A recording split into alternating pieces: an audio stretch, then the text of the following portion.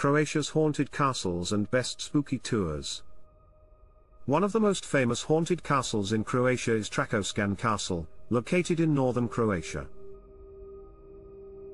Legend has it that the ghost of Countess Isabella Draskovic, who once lived in the castle, still haunts its halls to this day. Another haunted castle in Croatia is Ozal Castle, located in central Croatia.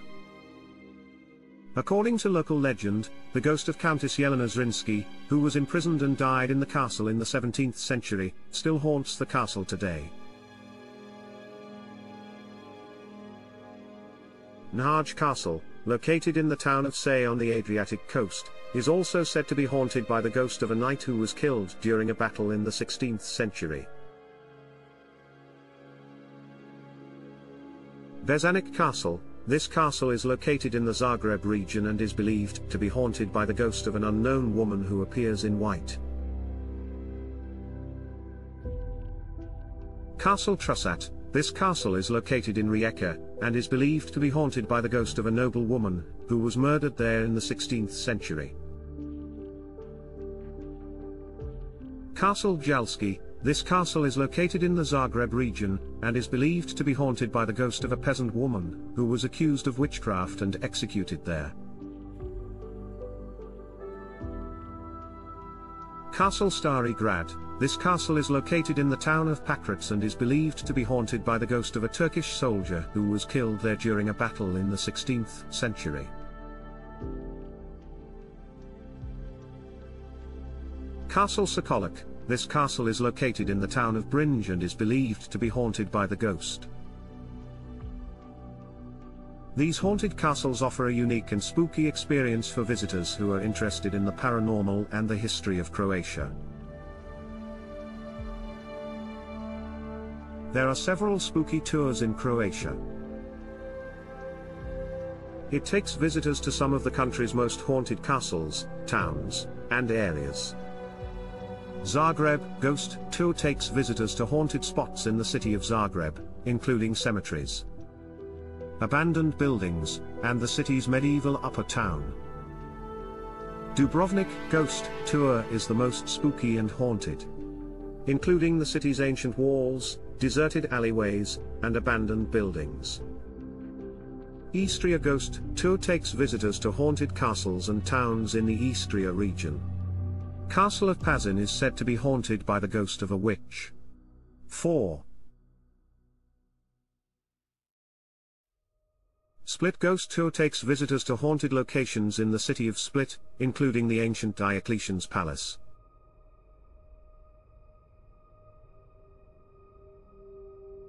Can I walk about or do I need a tour guide in Croatia? It depends on where you are planning to visit in Croatia. You can walk around and explore most of the popular tourist destinations on your own. Hiring a tour guide can be beneficial. Guided hours can provide in-depth information. Ultimately, whether you choose to explore on your own or with a guide. If you like this video, please subscribe and we'll give notice of future videos. Croatia has several castles located throughout the country. Dubrovnik's old city walls rise over 7 meters out of the Adriatic Sea, and they stand as a symbol of the city that has survived through centuries of siege battles, invasions, and occupations. The Trakošćan Castle is a Gothic-style castle located in the city of Šibenik. The castle was built in the 14th century and it has been used as a military fortress and prison, among other things.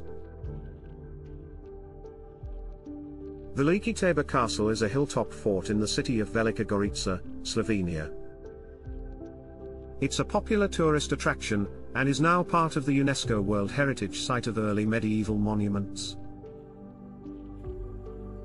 Varaždin Castle is a historic monument located in the center of Varaždin, the largest town in Slavonia. It was built by Stefan Tvitko I, King of Croatia and Dalmatia, on the place where, according to legend, an ancient castle stood.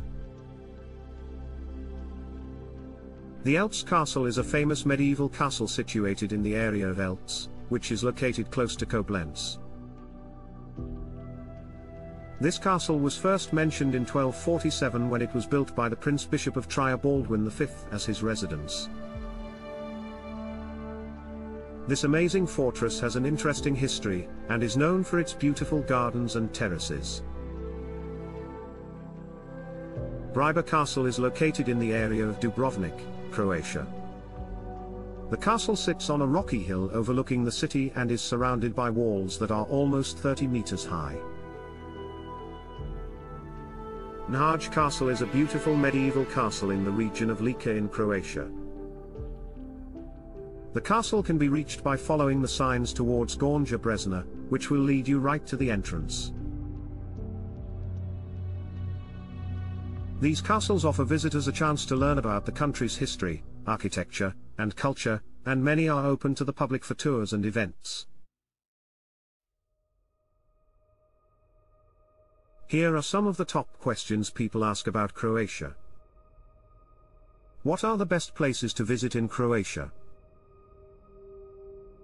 Some of the best places to visit in Croatia include Dubrovnik, Split, Hvar, Plitvice Lakes National Park, and Zagreb. Croatia is a beautiful country with a lot to offer. Here are some top things to do in Croatia. Visit Dubrovnik. This stunning walled city on the Adriatic Sea is famous for its picturesque old town, Baroque architecture, and Game of Thrones filming locations.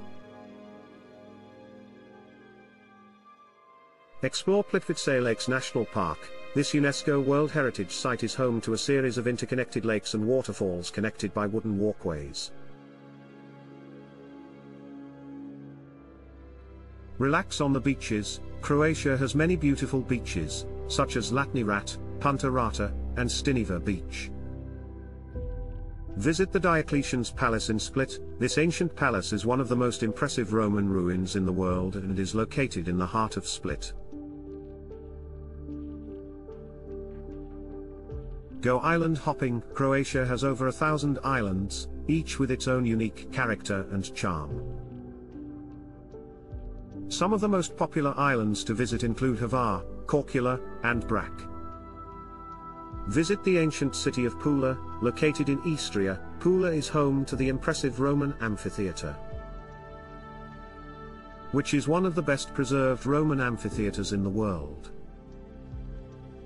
Go wine tasting in Istria. Istria is famous for its wine production, and there are many wineries that offer tours and tastings. Visit the Krka National Park. This beautiful national park is home to a series of waterfalls, including the famous Skradinsky Buk waterfall. Go sea kayaking. There are many opportunities for sea kayaking in Croatia, including around the beautiful Ilapiti Islands near Dubrovnik.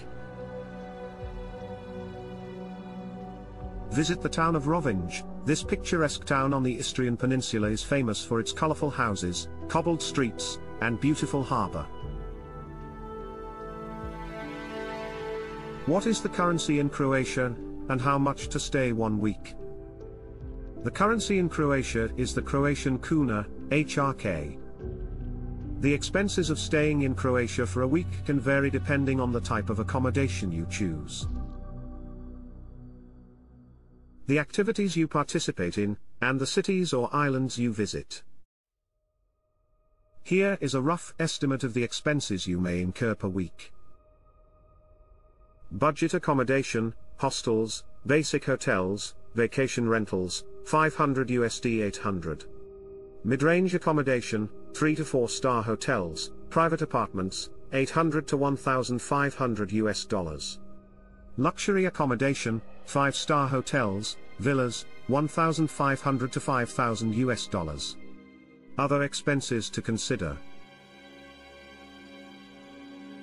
food and drink, $200 400. Transportation, rental car, public transit, ferries, $100 300. Activities and sightseeing, $100 300. Overall, you can expect to spend around $1,200 to $2,000 per week on a mid-range budget. But this can vary depending on your travel style and preferences. What language do they speak in Croatia, and do they speak English? The official language of Croatia is Croatian. And yes, English is widely spoken and understood in Croatia, especially in tourist areas.